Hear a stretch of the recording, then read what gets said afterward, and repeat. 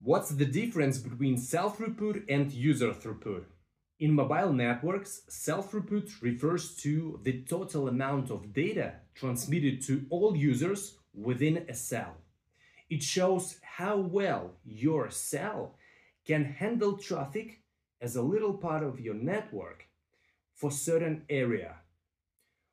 User throughput shows experienced data rates by an individual user.